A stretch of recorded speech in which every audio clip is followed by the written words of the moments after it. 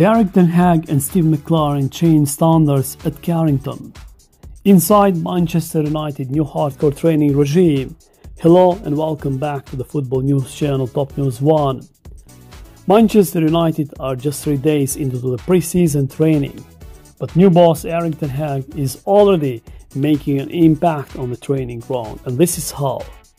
The Red Devils have published a video from every day of training, and some fans are encouraged by what they have seen.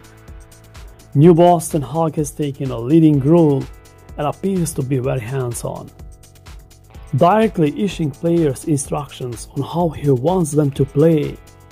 And guys, in one clip he pauses training to take over and direct where he wants the ball to be passed, also using terms such as layoff and the third man run to get across his ideas.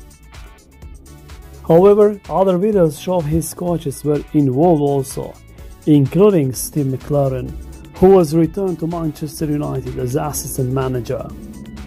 And he is here telling his players to focus on the detail as he attempts to implement Ten Hag's new standard at Manchester United. McClaren spoke publicly about how the coaching staff is trying to bring about success by changing the day-to-day habits and behavior of the squad.